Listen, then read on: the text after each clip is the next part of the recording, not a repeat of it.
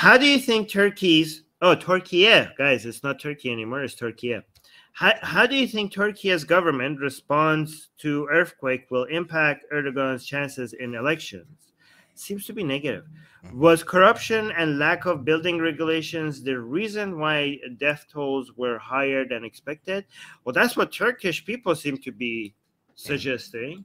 So, I mean, I don't know that we've had a super full investigation just yet, you know, for obvious reasons, right? There's a lot of cleanup and rescue that's still going on. So, I mean, Erdogan just came out and apologized.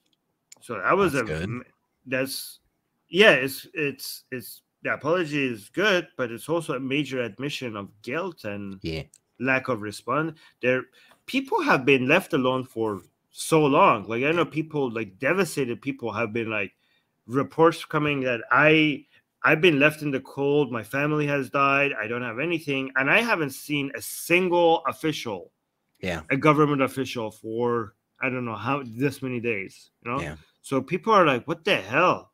And there seem to have been a lot of. It's not just that the building regulations have caused a lot of these buildings to fall. It's also that there were constant warnings about this that they were not taken seriously. So, yeah, this could be very bad for. This could be. They tried to delay the elections because they just don't have the. They were arguing that, guys, we can't have an election at the middle of all this chaos. Some people are suggesting that maybe the reason why they wanted to delay the election was because people are so upset that Erdogan's, is not going to get. Erdogan's is like, we need to delay this, or else I'm not going to get reelected. Yeah. But apparently they can't delay it. And they might even have it earlier now because the constitution or something only allows I think that specific reasons or something. Yeah, like war or something. It's not earthquake is not one of them, so they could not delay it. Well, so. these types of really big, natural disasters and stuff always have a shift when it comes to the elections in any country, and a lot of that has to do with, how much of the bad things that happened were actually consequences from the officials not doing things correctly or doing things purposefully poorly in the past.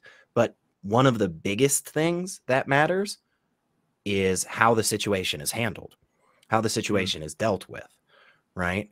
Because that's what everybody talks about. Everybody talks about how George W. Bush didn't do the right thing with Katrina, right? And that's what people will know. And so, yeah, if the government does a real crap job, like it seems like they're kind of already doing, then yeah, I think you probably will see a big shift. And personally, I'm in favor of that. I mean, I would like other people in power in Turkey. That would be very good for the world. So, oh my God, a pro-Euro government in Turkey.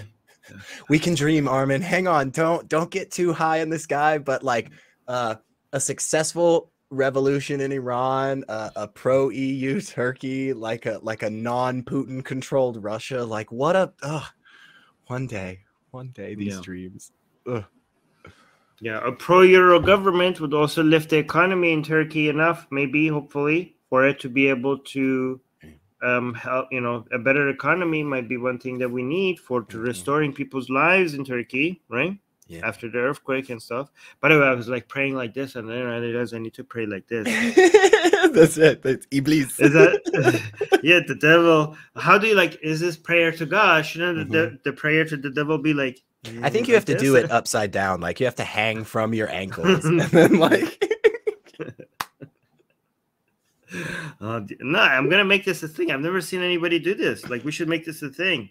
Like prayer to the devil. Oh, it's and like instead of kneeling and putting your forehead to the ground, you'd have to like constantly get up from a squatting position and like just do everything opposite. Just I like it. All right, we'll work on it. Colt, work on that. You can now get the sexiest blasphemous art ever known to mankind for free. Too sexy to show most of it here on YouTube. We draw Muhammad, Hindu goddesses, sexy hijabi art, Jesus, Mother Mary, Japanese god, Greek gods, and much, much more. Click on the link below where it says get our free blasphemous art.